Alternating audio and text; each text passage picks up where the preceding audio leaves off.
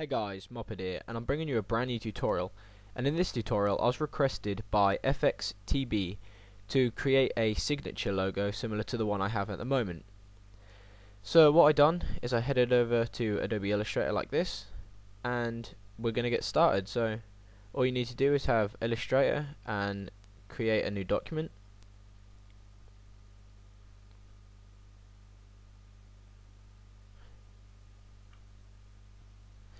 And with this you can have custom settings, but I put mine to 1280 by 720.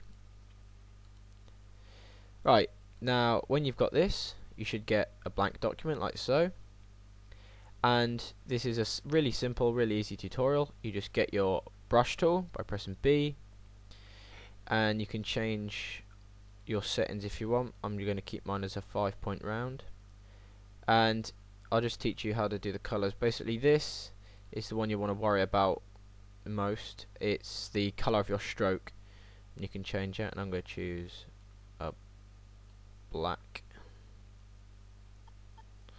There we go. As you can see with Illustrator, what it does is when you create a line it will smooth it out, and it just gives really nice designs.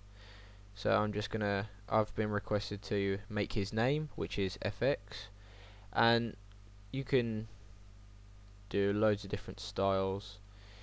I'm just going to practice with a few letters to see what I like the most.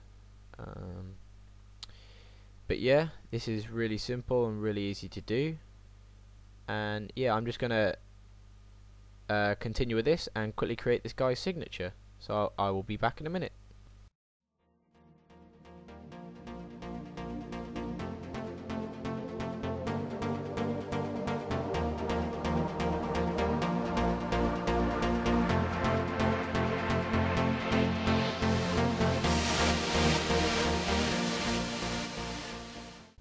Okay guys, I'm back, and as you can see I've made quite a nice signature. I'm actually quite impressed with this. Didn't think it was going to turn out like that, but I'm just going to teach you the basics. So what you're going to want to do is, with a signature you always want to have a big letter that will underline all the other letters. So try and think of an easy letter to do. Well, for my name, Jake, because it's a top heavy letter, you want to sort of try and cover all the letters like that, as you can see. And now with me, what I do is I always look to put a little dot on the end, or wherever, or I don't know, anywhere you like really, it's up to you.